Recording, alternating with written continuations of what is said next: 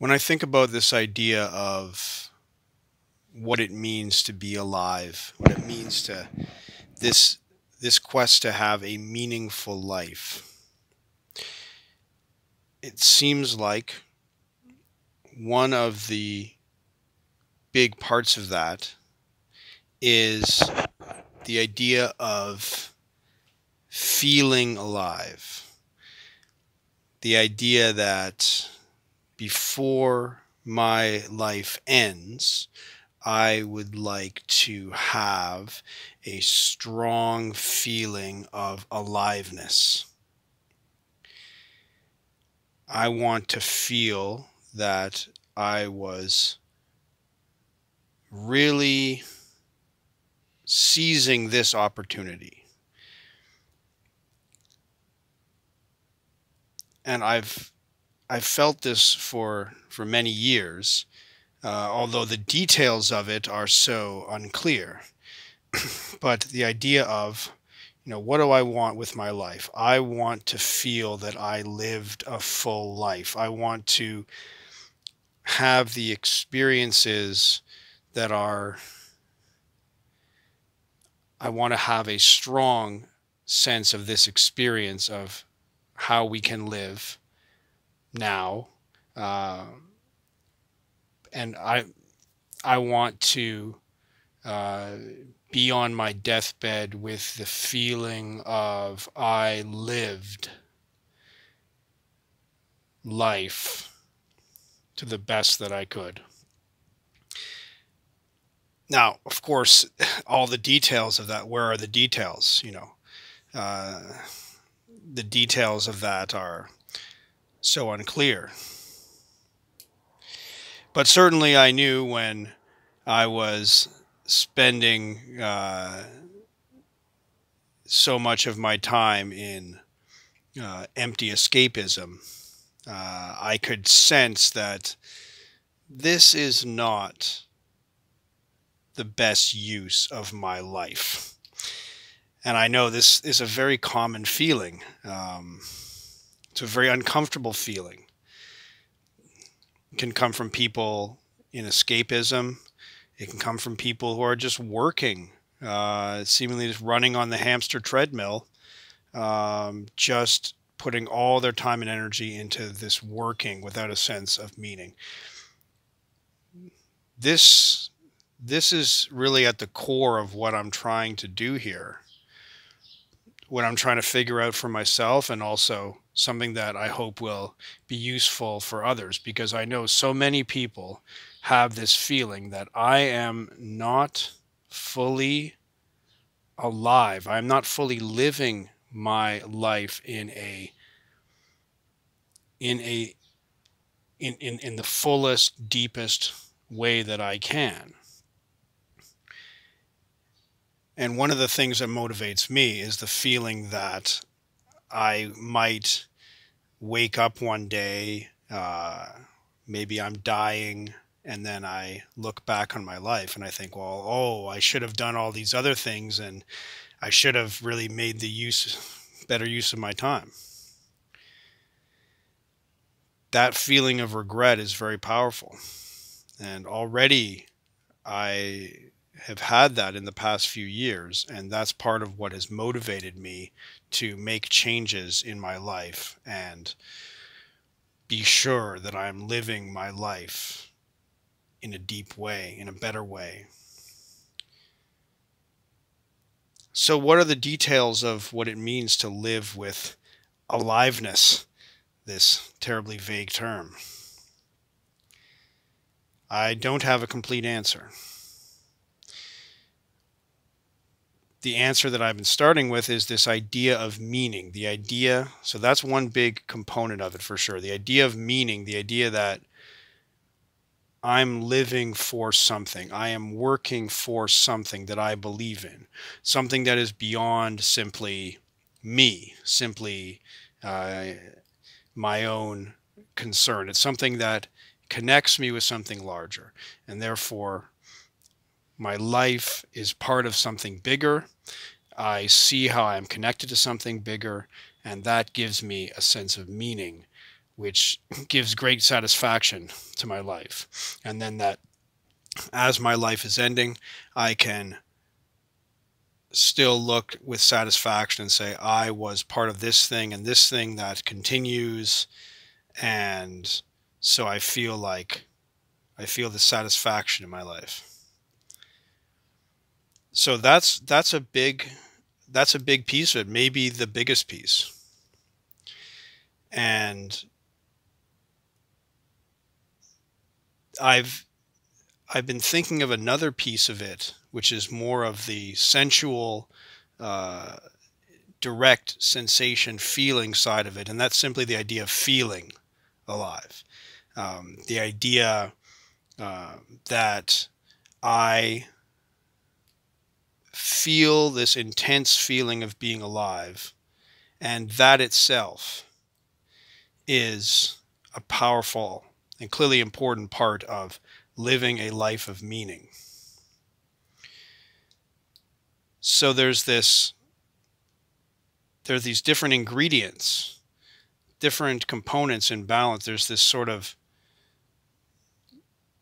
there's the disciplined side, that I am controlling myself and controlling my life and dedicating my energies towards a higher cause. And then there is the sensual side, the side of feeling aliveness, where this is where I think of, really celebrating the senses and really appreciating this consciousness that we have. And that's through all the arts and the joys of life, through appreciating art and music, appealing to our senses, and of course through the pleasures of eating, and the pleasures of comforts, the touch, and all of the senses, and really feeling those sensations in a very intense way. And this, in some sense, it's a lot easier than the whole disciplined monastic side of asceticism and self-restraint and control, because this is the celebration and sort of like the party side of it. And yet, if it's almost like this is its own aspect of discipline and control, because of course everything in our culture presents to us opportunities for simple pleasure and gratification. But if we really look at most of it, it's really pretty shallow. I mean, if you have, the pleasures of food, we get sort of this fast food kind of sort of a shallow presentation that gives us that hit of the pleasure with the sugar, fat, salt, and the flavors. But it's sort of this kind of shallow, empty version. And of course, you see it with the pleasures of love and sex and the sensuality delivered to us through pornography in a very shallow presentation, where it is like the fast food of sensual pleasure.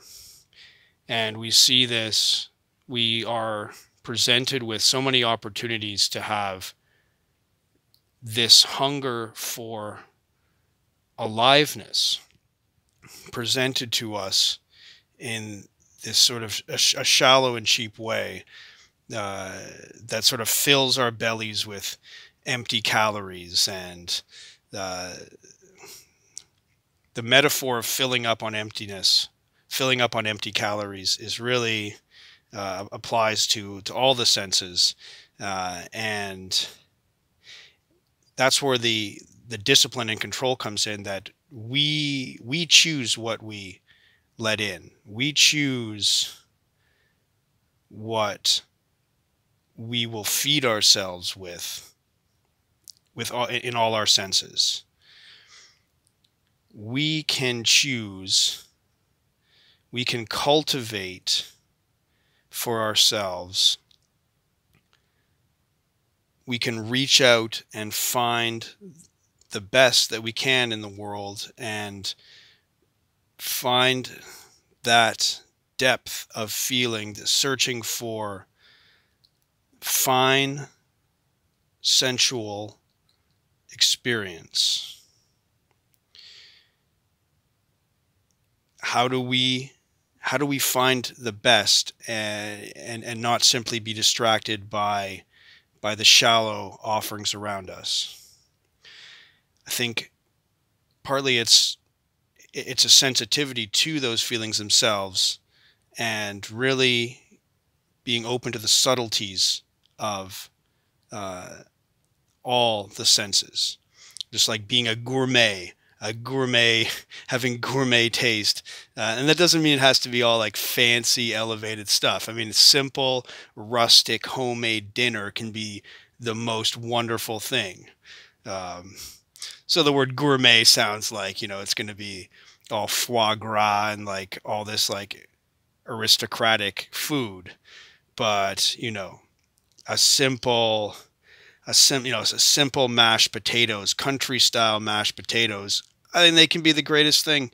And it doesn't need to be any particular tradition or any kind of sense of elevation, but simply appreciating the details, the subtleties and the details of whatever we are consuming. And that's with food and with art and with all forms of sensuality.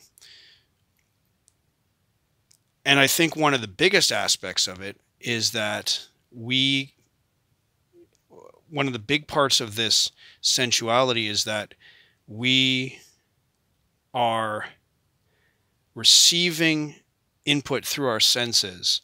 We are not living in our heads, because so much of our lives is lived in our heads in this sort of abstract, rarefied realm. And then we need this kind of hit of like, this blunt hit of like, of this sort of junk food hit to sort of cut through that wall, to bridge the gap, because we're not so well attuned to our senses that we need that kind of extreme hit to be able to get through. But if we simply let ourselves experience the life of being in this body, that is the essence of sensuality. Simply being open to receive input from the senses and simply appreciate the details and the nuances and the subtleties of everything that comes through our five senses, or however many number you want to divide them up. Appreciating those little details, that seems to me to be one of the keys to living that full and deep life.